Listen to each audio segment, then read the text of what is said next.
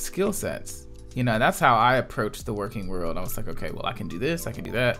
So I need to find income. I need to find jobs and opportunities that help me capitalize on these skill sets. Do you feel like any of your students, or do you feel like at some point you were very tentative to step out and say, this is my skill set, this is what I can do, this is what I provide? What are the barriers for that? You know, I think it really comes down to confidence. You know, some individuals seem to get a really nice ramp, you know, headed where they're at, and where there's some gradual steps that make that, you know, launch into, we'll say, professional sector.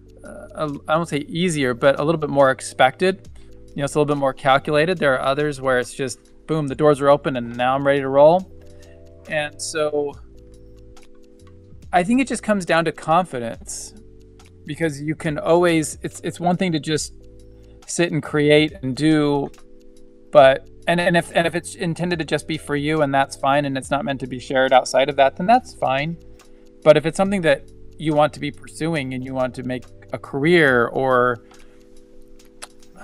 whatever, I mean, it's got to be recognized, it's got to be visible, it's got to be experienced. And so in those cases, that's just that, it's those steps of you know, confidence. And you know, there are definite things that I have plenty of confidence in doing, but I still have a lot of apprehension or nerves about when it comes time to do that.